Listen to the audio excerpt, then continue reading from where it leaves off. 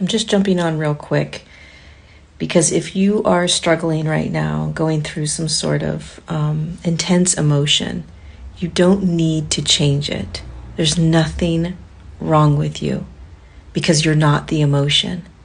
And sometimes one of the things that happens when we are in real deep pain of some sort, grief, sorrow, sadness, depression, whatever it is, anxiety, we get upset with ourselves. We judge ourselves for feeling something that's not our fault. You're experiencing an energy that's moving through your body that you label as ... There is nothing wrong with you. And then we listen to all these people telling us that we have to change the emotion in order to get rid of it. And that's not true. That just creates more resistance. It creates more judgment. Something's wrong with me. I can't get rid of this.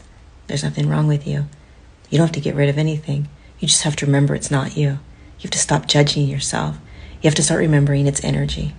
It gets to move through you. It will move through you. And if you trust that process, that it's not you, and you don't need to listen to everybody telling you that you need to change it, you need to fix it, you got to get out of it, so it'll start moving faster. It'll start moving through you. You're good. You're really, really good. And everything is passing. Sending you a big love, a big hug and big love. Mwah.